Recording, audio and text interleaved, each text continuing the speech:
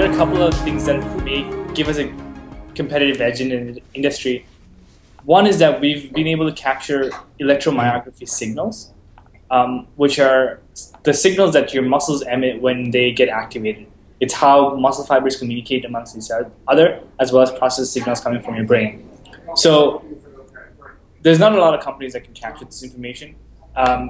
This technology is being previously reserved for very high-end sports institutions, and these machines cost about $16,000.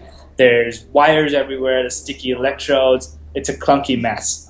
So what we've developed is a way to capture the same signal in what you normally wear, your clothes. You can put it, it's in your clothes, you just put it on, work out, put it in the washing machine and the dryer.